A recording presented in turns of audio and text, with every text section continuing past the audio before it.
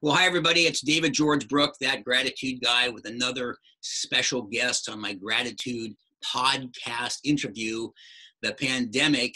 And today I'm with Roger Starkweather, a young man I met here, oh gosh, less than a year ago. So I thought I love this guy's energy. And I think he's been very involved in the Columbia Tower Club, where I'm a member. And so please welcome Roger. Welcome to the podcast. Thank you, David. Thank you. Happy to be here. You bet. So the whole concept behind these videos is about maybe giving some ideas and thoughts and things that might help other people, because we're going through such an unprecedented time. So let me start off with, what has been your best coping mechanism to deal with all this madness as we're into this about almost 7, close to 8 weeks now? Yeah, no, I appreciate that. It's interesting. My world hasn't changed much. I mean, we've lived in the virtual world for years and years, given what I do in my day to day. And I think for me right now, we got to have our kids come home from college. And so having family literally be part of everything that we all get to go through together has been really empowering. We've really embraced the time to just kind of reconnect, and it's a good thing that we like each other. So we've been fortunate. That's good. Yeah, I think some people that are definitely more virtual or had been more part of this prior to this happening, it was not as big a dramatic thing as somebody who has to go to work and so on and so forth. And so, but if you think my whole thing is gratitude. And so I think about being grateful and how that impacts us. Do you notice, are you more grateful for different things now since we've gone into this? Has it changed what you're grateful for now versus, say, 7 or 8 weeks ago? Yeah, I think that's a really great question, because we're all human. And I think that if you haven't thought about the fact that it's a leveling playing field and that we're all in this together, and if you don't take the small things, and embrace them, like, the fact that we get to still connect with our friends, we still have community and family. There are things that, if you're healthy, you can still get out and do and help people. I think that those are the things that come to mind. I think before COVID, we were all just kind of busy, just doing our job, and I think now we can come down. And I think that by coming down, you get to rise up. I like that. And knowing you, Roger, to the extent that I do, which is reasonably well, and you have a lot of stuff going on, and what sort of maybe thoughts, tips, ideas would you say to that person that's stuck in their house, and maybe some things that they can do? Again, you juggle a lot of balls, and I'm talking to you a number of times and things, but maybe to give them some ideas of things that they can do with this time, so-called downtime, if you will, back at their home or their condo. I think it gets back to the way that we were raised. It's being grateful for the smallest things. I mean, if you have a chance to get up, breathe, make a cup of coffee, take a moment for yourself. And I think a lot of people haven't taken time for themselves. So we're a big believer in having me time. Me time gives us the energy to give to others as well. And I think that if you find yourself stuck or sad, look for those things that are just really simple. What has made you happy? What can you give to others in essence, I guess? Yeah. Good point.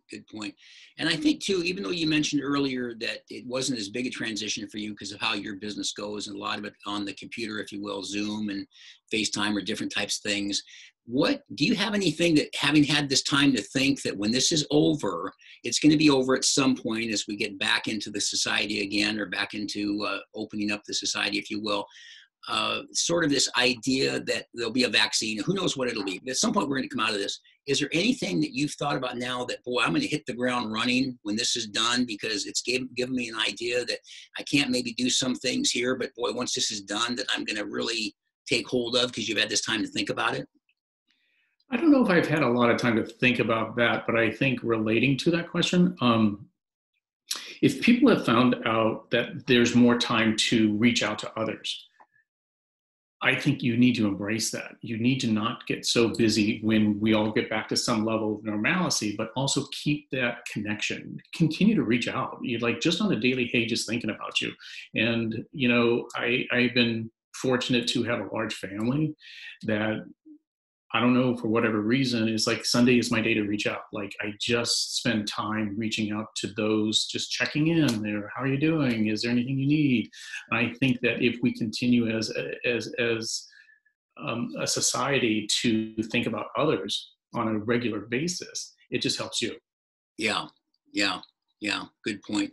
And I was thinking too, specifically to you, last week you did the digital marketing series Mm-hmm. on the Columbia Tower. What was kind of your biggest takeaways from that? What did you learn from that? Because we were just talking before this podcast about how we can get out there and do Zoom and do virtual things and so forth. What were some of your one or two biggest takeaways from that? It was I liked it. I really enjoyed it and had some great information for me. What were some of your biggest one or two takeaways from that last week?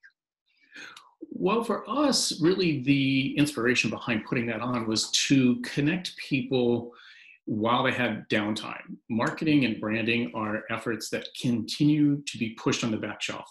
Right. We'll just think, we'll get to that tomorrow. We'll get to that tomorrow. And we just thought as a group, why not kind of take the opportunity to raise consciousness to others about all of that? Mm-hmm.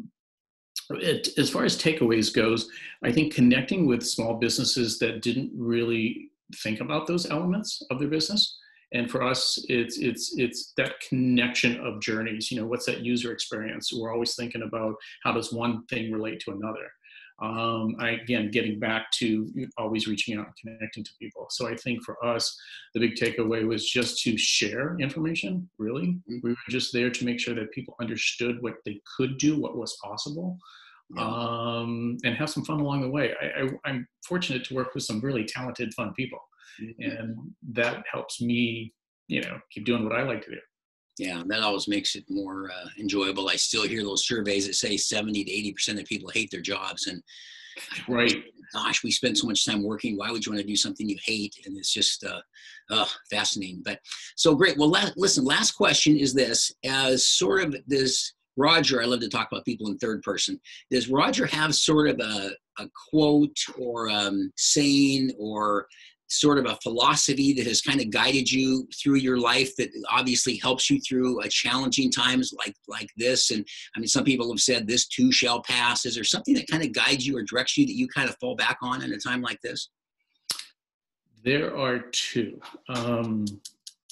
Way back in my post-college days when I was getting out and trying to figure out, what to do and all this other stuff. Dale Carnegie's Stop Worrying and Start Living was one of the biggest books I've ever impactfully made a change on my life. And then beyond that, and today I kind of follow Mike Dooley, Tut, Infinite Possibilities and Thoughts Become Things. So I truly do manifest and think about thoughts become things and put it into practice. I continually and David, yesterday on your podcast yesterday was writing. I'm a big writer. I do write down every day into a book. Excellent. Just write it down. And I think if you don't write it down, it doesn't become an action. And I was so pleased to hear you say that yesterday. Oh, thank you. Thank you. And that was that whole thing, and there's science behind it, which I touched on briefly, but this idea of writing it down and thinking it. I remember my sister once said, well, I just say gratitude. I think gratitude thoughts throughout the day. And I go, well, Gina, that's fantastic. But if you say them, you think them, that's okay. If you say them, that's better. But if you write them down, it's the best. And I have my whole to-do list I don't understand how people operate that don't write things down, but it does, as I mentioned yesterday, does plan it better in your brain. So yeah, that's good, because I think it's neat to have sort of a mantra or sort of an overarching philosophy or something that kind of carries you. And especially at a time like this, I know the first couple of days I was upset because I lost a bunch of talks that were, in-person talks. But it took me a day or two to kind of reorient myself. And I realized how fortunate I was because I can do so much like this and other things that I do, and all these people that are out of their jobs and things. So sometimes you have to reorient, but it makes sense. So, well, listen, thank you so much. Those were great thoughts and ideas. I so appreciate you being on the Gratitude Interview podcast. Well, and I thank you. I wish you well and keep up the good work. Sounds great. Thanks, Roger. Okay, bye.